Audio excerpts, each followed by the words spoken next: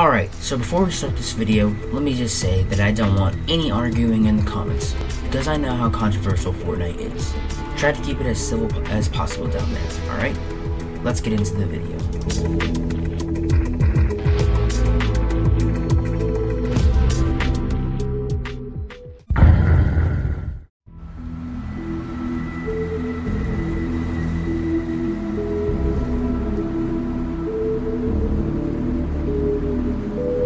Fortnite. There's no doubt that you've heard of it.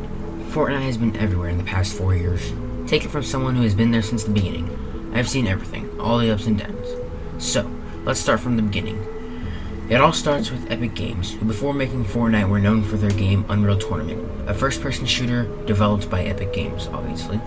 Of course, most people think Epic Games is a game company developed in more recent times, but Epic Games has actually been around since 1991, which means that Epic Games is 30 years old. Unreal Tournament was a hit game for its great graphics, which do not hold up these days by comparison. Now, I'm talking a lot about Unreal Tournament, but it doesn't really hold much relevance to this topic. I just wanted to tell you about Epic's older popular games. Let's just start talking about Fortnite now.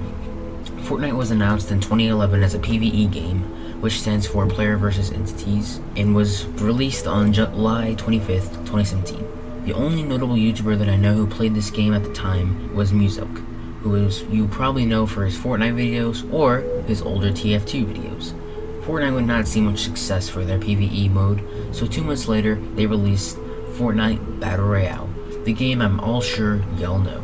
The main inspiration for Fortnite Battle Royale was PUBG, otherwise known as PlayerUnknown's Battlegrounds, which uses Unreal Engine, which you would know is developed by Epic Games. From this point, we all know what happened. Big streamers and YouTubers started playing the game. Updates were being pushed every week and or month. You may be wondering, what could possibly ruin such a great game? Well, it all lays down on one factor.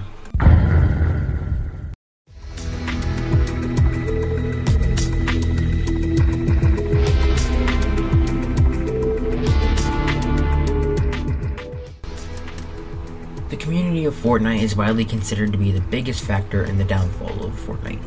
Mainly the quote-unquote toxic 9-year-olds, as they are referred to by the internet. For those who do not know what toxic means in this scenario, basically a toxic person is someone who will absolutely cuss you out if you so much as breathe in the wrong direction. Alright, that was a bit of an exaggeration, but nonetheless they are considered people you do not want to be around. Another big factor in the downfall of Fortnite would be repetitiveness. As time went on, updates came out less and less frequently, which would drive the community to stop playing Fortnite and start playing other games.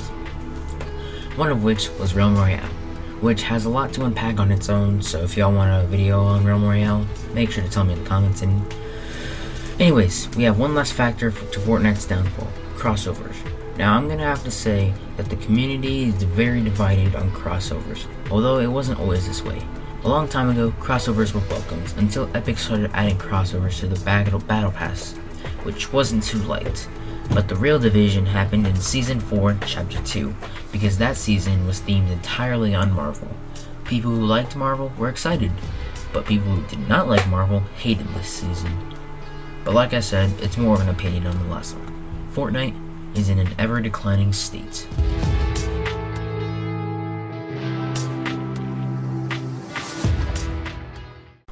Alright y'all, thank you so much for watching this video. I put a lot of effort into it. I wrote an entire script, I bought an entirely new microphone, I even got Filmora Tip Pro, which cost $40 so I can get rid of that stupid watermark.